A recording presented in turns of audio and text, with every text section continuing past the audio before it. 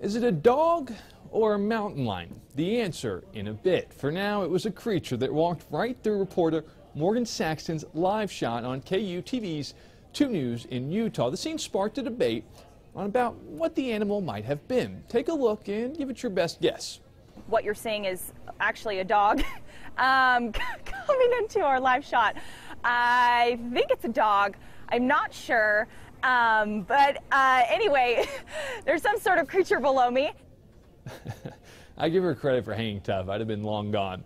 Utah Division of Wildlife Resources investigated looking at the paw print found in the mud after Miss Saxton's live shot. According to a tweet she shared, Utah DWR was 99% sure it was a dog that stole the show, but such findings were not discernible by watching the video alone. She also shared a photo of the dog that apparently walked through her live shot. The owners reportedly shared it with the station. Matt Yurus for CBS 4 News.